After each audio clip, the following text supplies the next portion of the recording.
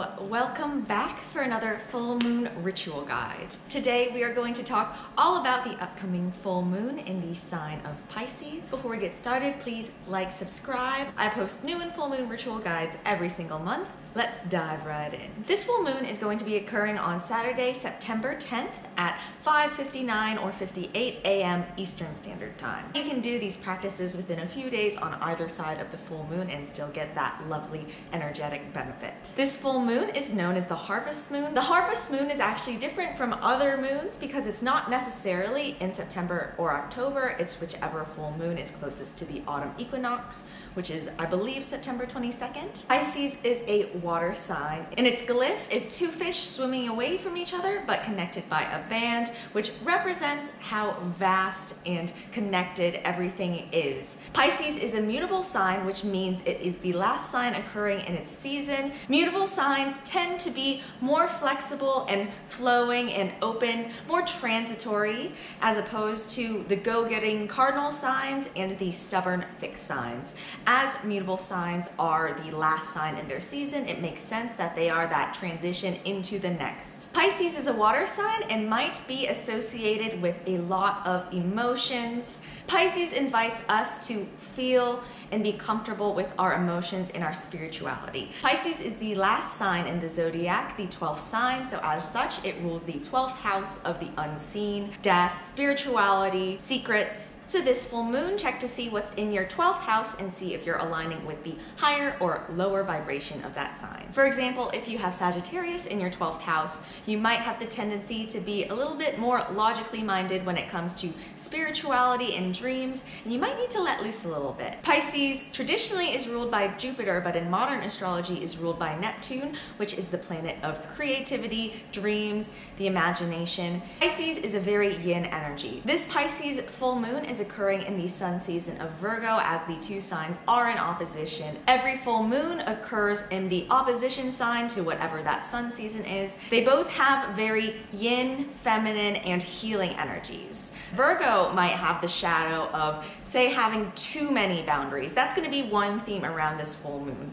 boundaries. Virgo might want to have everything in control and not really give a lot of space to freedom or flowing. Pisces, on the other hand, might have shadows regarding a lack of boundaries. They might have the tendency to take on emotions of people around them. Pisces can be a very indecisive sign. They will just go with the flow of whatever is going on with their life. Like if their parent really wants them to be a lawyer, they'll probably go to school to be a lawyer and then hate it because they're not really doing what they want to do. They're just soaking up things from the world around them. Another shadow of Pisces is they might have the tendency towards escapism, whether that be through drugs, Netflix, just scrolling. As Pisces does rule that 12th house of the unseen, Pisces might have the tendency to want to numb themselves, to not deal with their emotions. That's another predominant shadow in a lot of water signs, is the inability to regulate emotions in a proper way. So they might either go too far on the numbing side of the spectrum or too far on the over-emotional side of the spectrum. That's where Pisces kind of gets the stereotype a little bit for being, a crybaby. It's that emotional regulation that water signs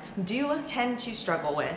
So this month, see if you are aligning with the higher or lower signs of both Virgo and Pisces. Some colors you can incorporate into your glamour magic are silvers, lavenders, light blues, light feminine pastel, mermaidy colors. And for glamour magic this month, I recommend wearing something that is comfortable but makes you feel very feminine. So like a silk robe or a silky shirt if you're more masculine presenting, something soft, something comfortable, and something flowing. Some crystals you can incorporate are amethyst, angelite, labradorite, aquamarine, and apatite. And if you want to incorporate an herb into your ritual, you can use lavender for its healing and calming properties. It's a great one to burn if you're doing a smoke cleanse, which I recommend you do every full moon. And so that brings us to what specific rituals you can do this full moon to really harness and make the most of this Pisces energy. In general, full moons are going to be a peak of energy and then a release,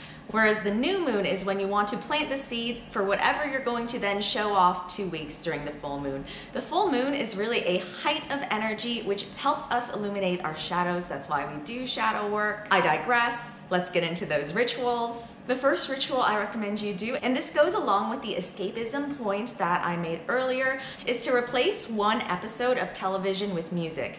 Whatever media you consume, replace 1 hour of that with just vibing to music that you really enjoy. If you don't know, this channel started as a dance channel, and I will always say that the world would be a much better place if people listened and just grooved out to the music that they love. And this will really help you get more in touch with yourself, especially if you're using, the same comfort Netflix shows to numb yourself and dull that creativity. You want to listen to music and give yourself time to express and nurture that creative side of yourself. Another ritual idea for this full moon is to start a dream journal. Pisces is ruled by Neptune and is just overall a very dreamy sign. I recommend putting a notebook right next to your bed so you can jot down things as you wake up. Our dreams tend to be very fleeting unless we write them down right when we wake up. So this full moon, try writing your dreams down and seeing if they have any messages for you. You might be surprised what patterns you see and how the media and things you think about affect your dreams. You might find something about yourself that you didn't know. For water sign moons, I always recommend doing a ritual bath. For this full moon, I really recommend trying to get outside and actually under the full moon and in some sort of body of water if you can. If you aren't near a body of water, that's fine. I will literally bring like a Home Depot bucket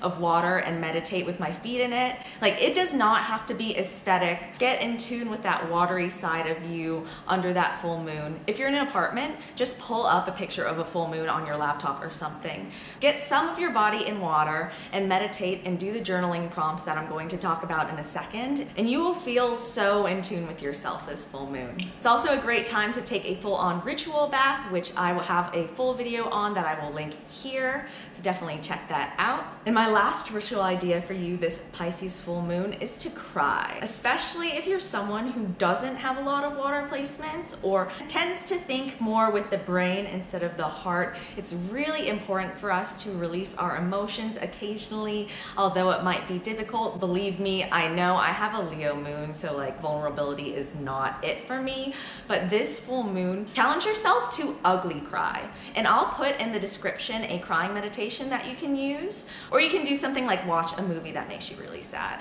Which brings me to my movie recommendation this month, and that is the movie Big Fish, starring Ian McGregor, and it is about a son recounting the tall tales of his father. Maybe I'm being a tad literal with the fish and Pisces here. If this movie does not make you cry, then I don't know what to tell you. Some yoga you can incorporate for this full moon is a yin yoga practice. And yin yoga is a very supportive and restorative form of yoga where you hold poses for a long time. I will link a yin yoga sequence in the description. Try that out this full moon before the journaling prompts so that you can really get in tune with your body. Some journaling questions for this full moon are: how can you protect your energy?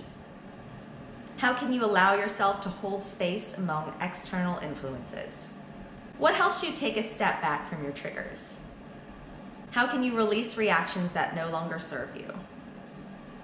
What does space feel like? What does a lack of space feel like?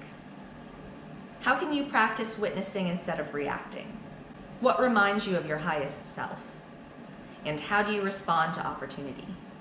And some tarot questions are: what do I need to release to allow flow in my life? How can I be more observant in the present? And what energy will help me align with my highest self?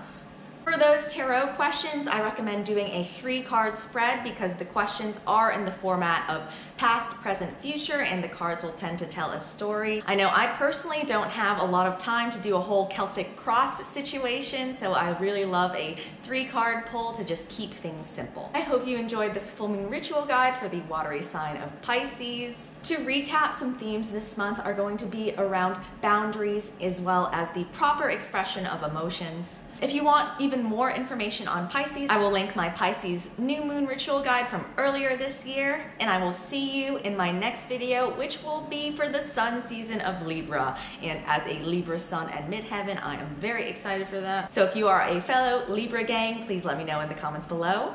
Thank you so much for watching, and I will see you in the next one.